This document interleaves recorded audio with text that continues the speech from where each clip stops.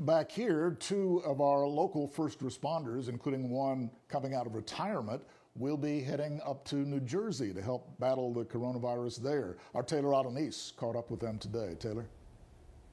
Joe, Mariah Estrada and Ed Escobedo have been working together for an ambulance service for a year when last month they heard FEMA was looking for EMTs to help patients in New Jersey. Mariah Estrada is a basic EMT and Ed Escobedo is a retired Corpus Christi firefighter who has been working for a couple of private ambulance companies the past few years.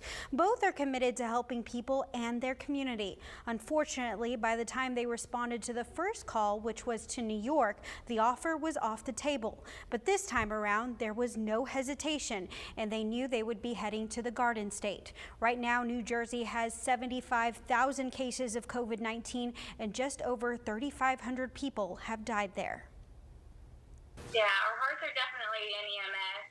We really do love this very much. We are taking a bunch of risks, but we had to kind of be selfless and say, we're just going to get up, we're going to do this. You know, there's not many people that can just get up and go, and we are able to do that. FEMA will fly Escobedo and Estrada either tonight or tomorrow for a 30-day rotation. For now, they are on standby. Estrada and Escobedo say they are thankful for the protective gear donations they have received. They ask for the public to help first responders by taking care of themselves, meaning continuing to social distance and practice good hygiene.